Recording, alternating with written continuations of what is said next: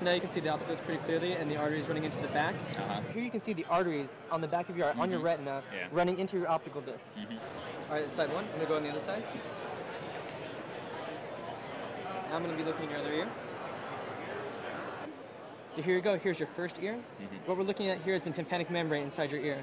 Looking at what we want to see here is the sheen coming off the tympanic membrane, indicating that it's a nice, healthy-looking tissue. You give me your forearm here. Place it a couple inches above the joint. Go ahead and rest your arm here on the chair.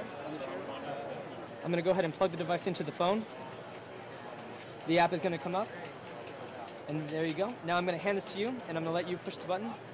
Right there. There you go.